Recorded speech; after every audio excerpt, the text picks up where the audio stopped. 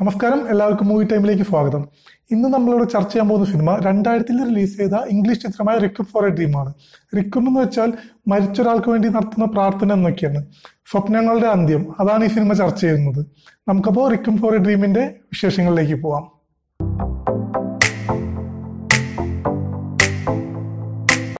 റിക്വം four A dream ഈ cinema ചർച്ച ചെയ്യുന്നത് ഡ്രഗ്സും അതിന്റെ മോശം വശങ്ങളെയും കുറിച്ചാണ്. ഈ സിനിമ ഡയറക്ട് ചെയ്തേക്കുന്നത് ഡാരൻ അർണോഫ്സ്കിയാണ്. ഇതിൽ അഭിനയിച്ചേക്കുന്നത് എലൻ ബേർസ്റ്റിൻ അമ്മയുടെ റോള്, ജെറാഡ് ലെട്ടോ മകന്റെ റോള്, ജെന്നിഫർ കോൺലി മകന്റെ കാമുകിയുടെ റോള്, സാമുവൽ വയാൻസ് മകന്റെ കൂട്ടുകാരന്റെ റോള്. ഇവർ നാലുപേരാണ് ഈ പടത്തിലെ മെയിൻ ക്യാരക്ടേഴ്സ്. ഇനി ഈ സിനിമയുടെ പ്ലോട്ടിലേക്ക് നമുക്ക് വരാം. ഹാരിയും കാമുകിയും കൂട്ടുകാരനും ഇവർ മൂന്നുപേരും ഡ്രഗ് അഡിക്ട്സ് ആണ്. ഒരു ഡ്രഗ് കഴിക്കുന്നതിന്റെ ഒപ്പം ഇവർക്ക് ഡീലിങ്സും ഉണ്ട്. അതായത് ഇവർക്ക് ആവശ്യമുള്ളവർ എടുക്കും, ബാക്കിയുള്ളവർ റീറ്റെയിൽ വിൽക്കും. കാരണം എന്താണെന്ന് വെച്ചാൽ ഹാരിക്കും കാമുകിക്കും കൂടി ഒരു ഡിസൈനർ ഷോപ്പ് തുടങ്ങിയാൽ കൊള്ളാമെന്നുണ്ട്. ഈ ഫ്രണ്ടിനാണെങ്കിൽ സ്ലമ്മിൽ നിന്ന് മാറി നല്ലൊരു ജീവിതത്തിലേക്ക് മാറണമെന്നുണ്ട്. അപ്പൊ അതിനുവേണ്ടി ഒരു പൈസ കൂട്ടിവെക്കുകയാണ് ഈ ഡ്രഗ് ബിസിനസ്സിൽ കൂടെ കിട്ടുന്നത്. അപ്പുറത്ത് ഹാരിയുടെ അമ്മ ഒറ്റയ്ക്കാണ് താമസിക്കുന്നത്. ഹാരിക്ക് പ്രത്യേകിച്ച് ഉത്തരവാദിത്വമൊന്നും ഇല്ലാന്ന് അമ്മയ്ക്കറിയാം. അപ്പൊ അമ്മ സ്ഥിരം ഒരു റിയാലിറ്റി ഷോയും കാണും, നല്ലോണം ഭക്ഷണം കഴിക്കും. അങ്ങനെ അമ്മ ഹാപ്പി ആയിട്ടിരിക്കുകയാണ്. അങ്ങനെ ഇരിക്കുമ്പോൾ അമ്മയ്ക്ക് ഒരു റിയാലിറ്റി ഷോയിൽ പങ്കെടുക്കാനുള്ളൊരു ചാൻസ് കിട്ടുകയാണ്, ഒരു കോള് വരാണ്. അപ്പൊ അമ്മ അതിനുവേണ്ടി തടി കുറയ്ക്കാൻ ശ്രമിക്കുകയാണ്. അപ്പൊ അതിനുവേണ്ടി അമ്മ ഡയറ്റിംഗ് ഒക്കെ ചെയ്തു നോക്കുന്നു. പക്ഷെ അമ്മയ്ക്ക് പറ്റണില്ല ഭക്ഷണം കഴിക്കാതിരിക്കാനും അങ്ങനെയൊന്നും.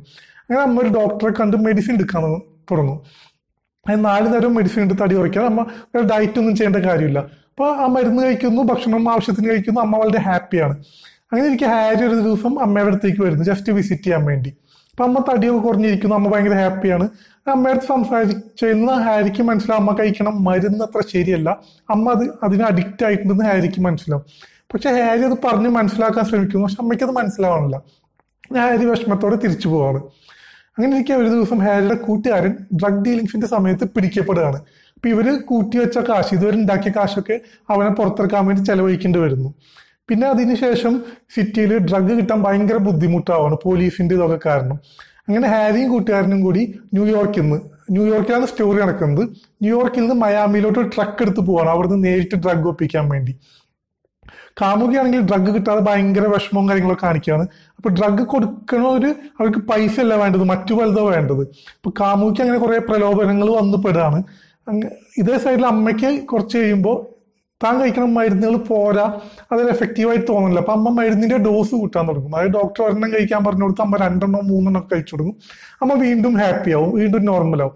എന്നിട്ട് ഇവർക്കൊക്കെ എന്ത് സംഭവിക്കുന്നു? അതായത് കൂട്ടുകാരനും ഹാരിയും കൂടി ട്രക്ക് എടുത്ത് മയാമിലോട്ട് പോയി ഡ്രഗ് കളക്ട് ചെയ്യാൻ വേണ്ടി. കാമുകിയാണെങ്കിൽ ഇവിടെ കുറെ പ്രലോഭനങ്ങളൊക്കെ ആയിട്ട് ഇങ്ങനെ ഇരിക്കുകയാണ്. അതിൻ്റെ ഇടയ്ക്ക് ഡ്രഗ് കിട്ടുന്നില്ല. അമ്മയാണെങ്കിൽ ഇപ്പോൾ ഓവർ ഡോസിലാണ് മരുന്നില്. അമ്മയ്ക്ക് എന്ത് സംഭവിക്കുന്നു? അങ്ങനെ ഇവര് 4 പേർക്ക് എന്ത് സംഭവിക്കുന്നു എന്നുള്ളത് നിങ്ങൾ ഈ സിനിമ കണ്ട് മനസ്സിലാക്കുക. അപ്പൊ ഇതാണ് ഈ സിനിമയുടെ ഒരു പ്ലോട്ട് സ്ട്രക്ചർ എന്നൊക്കെ പറയുകയാണെങ്കിൽ. ഇനി ഈ സിനിമയുടെ പോസിറ്റീവ് പറയാം. ഇതിന്റെ ബാക്ക്ഗ്രൗണ്ട് മ്യൂസിക് ആണ് ഈ സിനിമയുടെ ഏറ്റവും വലിയ പോസിറ്റീവ്. ബാക്ക്ഗ്രൗണ്ട് മ്യൂസിക് നിങ്ങൾ ശരിക്കും ഹണ്ട് ചെയ്യും സിനിമ കണ്ടു കഴിഞ്ഞാലും. പിന്നെ ഇതിന്റെ മറ്റൊരു പോസിറ്റീവ് എന്ന് പറഞ്ഞാൽ ഇതിന്റെ ക്ലൈമാക്സ് ആണ്. ക്ലൈമാക്സ് അത്ര പോസിറ്റീവ് അല്ല, അപ്പോ കുറച്ച് ഭീകരമാണ് ക്ലൈമാക്സ്, ഒരു 5-10 മിനിറ്റ്.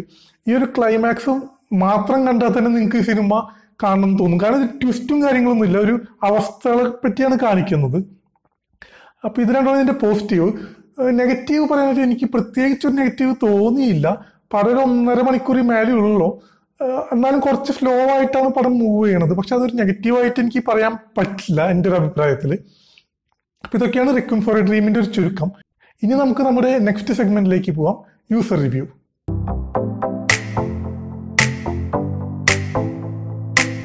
ഈ സിനിമയുടെ റിവ്യൂ നമുക്ക് 677 പേരുടെ നിന്ന് കളക്ട് ചെയ്യാൻ പറ്റി. അതിൽ നമ്മൾ തെരഞ്ഞെടുത്ത 3 റിവ്യൂവിന് ഇവിടെ വായിക്കുള്ളൂ, നമുക്ക് അതിനുള്ള സമയമുള്ളൂ. അപ്പോൾ ബാംഗ്ലൂരിൽ നിന്ന് ജോൺ പറയണത് നോക്കാം. An extraordinary movie, very good acting by everyone. Background music is too good. Kozhikode നിന്ന് സമീറ പറയുന്നത് നോക്കാം. ക്ലൈമാക്സ് മാത്രം മതി ഈ സിനിമയ്ക്ക് 100 റേറ്റിംഗ് കൊടുക്കാൻ. ഇനി കുന്നംകുളത്ത് നിന്ന് ശങ്കരൻ, പടം കുറച്ച് സ്ലോ ആണ്, എന്നാലും A decent movie, worth watching. ഇതൊക്കെയാണ് നമുക്ക് കിട്ടിയ റിവ്യൂ. നമ്മൾ സെലക്ട് ചെയ്ത 3 റിവ്യൂസ്. ഇനി നമുക്ക് അടുത്ത സെക്ഷനിലേക്ക് പോവാം, യൂസർ റേറ്റിംഗ്.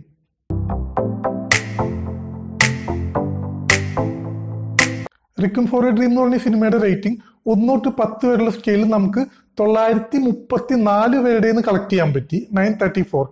അതിൽ 44% പേര് ഈ cinema good or very good പറഞ്ഞേക്കണത്. 43% പേര് ആവറേജ് മൂവിയാണ് പറഞ്ഞേക്കണത്. ഇത് 13% പേർക്ക് ഇതൊരു ബിലോ ആവറേജ് മൂവി അല്ലെങ്കിൽ മോശം മൂവി എന്ന് തോന്നി. അപ്പൊ ഇതൊക്കെ വെച്ച് movie time റിക്വം four A dream എന്ന് പറഞ്ഞ സിനിമയ്ക്ക് നൽകുന്ന റേറ്റിംഗ് 3.7 ഔട്ട് ഓഫ് 5. 5-ൽ 3.7 ആണ് റിക്വം ഫോർ എ ഡ്രീം എന്ന് പറഞ്ഞ സിനിമയ്ക്ക് മൂവി ടൈം നൽകുന്ന റേറ്റിംഗ്. അപ്പൊ ഇതൊക്കെയാണ് ഈ സിനിമയുടെ വിശേഷങ്ങൾ. ഇതിന്റെ മറ്റു വിശേഷങ്ങൾ പറയുകയാണെങ്കിൽ എലൻ ബെഫ്റ്റിന് ഈ സിനിമയിൽ അഭിനയിച്ചതിന് ഓസ്കാർ നോമിനേഷൻ കിട്ടിയിരുന്നു 2001. ജയിച്ചില്ല, പക്ഷെ നോമിനേഷൻ കിട്ടിയിരുന്നു. പിന്നെ ഇത് ഇതേ പേരിലുള്ള ഒരു നോവലിൽ നിന്ന് അഡാപ്റ്റ് ചെയ്തതാണ്. ആ നോവലിന്റെ സ്റ്റോറി തന്നെയാണ് ഈ മൂവിയിലേക്ക് എടുത്തേക്കണത്. അപ്പൊ ഇതൊക്കെയാണ് ഈ സിനിമയുടെ വിശേഷങ്ങൾ. അപ്പോൾ നമ്മുടെ വീഡിയോ ഇഷ്ടപ്പെടുകയാണെങ്കിൽ നിങ്ങൾ ലൈക്ക് ചെയ്യണം, സബ്സ്ക്രൈബ് ചെയ്യണം. എന്തെങ്കിലും ഇമ്പ്രൂവ്മെന്റ്സ് ഒക്കെ വേണമെങ്കിൽ നിങ്ങൾ അത് കമന്റിൽ അറിയിക്കുക. അതുപോലെ ഏതെങ്കിലും ഒരു മൂവി നമ്മൾ റിവ്യൂ ചെയ്യണമെന്നുണ്ടെങ്കിൽ നിങ്ങൾ അത് അറിയിക്കുക. കുറെ പേര് ഇപ്പോൾ ഒരു മൂവി തന്നെ വേണമെന്ന് പറയാമെങ്കിൽ നമ്മൾ ആ മൂവി റിവ്യൂ ചെയ്യുന്നതാണ്. അപ്പൊ ഇന്നത്തേക്ക് ഇത്രയേ ഉള്ളൂ. നമുക്കപ്പോൾ മറ്റൊരു പുതിയ സിനിമയുടെ റിവ്യൂ അതല്ലെങ്കിൽ വേറൊരു സിനിമയുടെ ഡീറ്റെയിൽ ആയിട്ടുള്ള ഡിസ്കഷനൊക്കെ ആയിട്ട് മറ്റൊരു വീഡിയോയിൽ കാണാം. അതുവരെ നമസ്കാരം.